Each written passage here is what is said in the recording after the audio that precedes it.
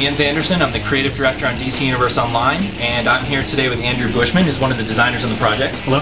And today we wanted to talk to you a little bit about DLC 4, The Last Laugh. It's a PvP DLC, as you guys know, so we've been doing a lot of PvP testing in-house, Sure. right? A lot of rivalries are developing around here. We're adding a lot of stuff to the game. Some of it is going to be in the arenas, but also we're adding new Legends characters, right? That's right. New play as iconics. So you want to talk about that a little bit? The kinds of characters that we're going to be introducing? Sure. So we have basically two different kinds. We have the Kryptonians. Nice.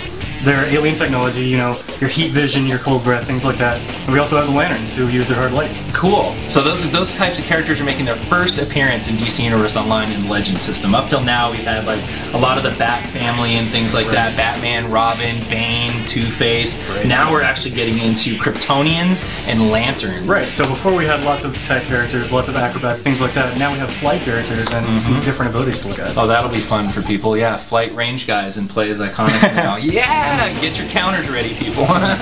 So we're going to show you a little bit today of some of the characters. Like we said, we have a whole new roster going into the game. There's going to be both Kryptonians and both Lanterns. We're going to show you one of each that's coming up in Last Laugh, DC Universe Online's DLC 4. So without further ado, let's actually hop into the game, which by the way is going to be on a new Play as Iconic map taking place in the Fortress of Solitude. That's right, we're opening that up for, how could we not? We're adding Kryptonians. Bring the best characters, the best map. That's right. Alright, so let's take a look.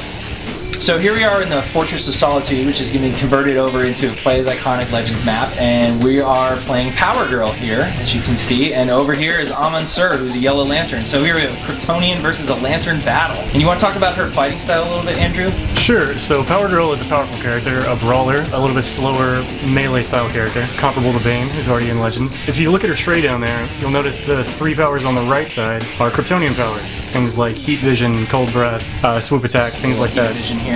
There we go. Take that monster. I know, I'm going to kill him too fast here. Get him. Exactly. And then, what else we got on this tray? Okay, you took a power potion there. So heat vision is a plinker too, right? And a power. It is. Her basic range attack is, you know, a heat beam that you can shoot out of your eyes, as well as a tray, which is a channel.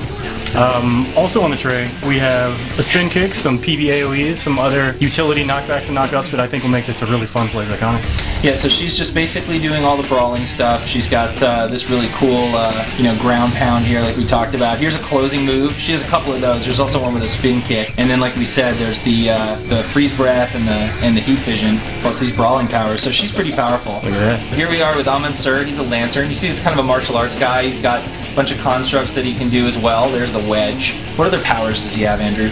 So Mmolooktv, like you mentioned, is a mobile fighter. He's focused on martial arts, but a lot of his attacks are hard light constructs. As you can see there, he has a whirlwind that will pulse and hit everyone in a sphere. He's got some nightmare constructs he can summon that will function as a pet for him. Other legends we have a few goons, but this is a large one that's powerful enough to suffice. Here we see one of the monster's charges.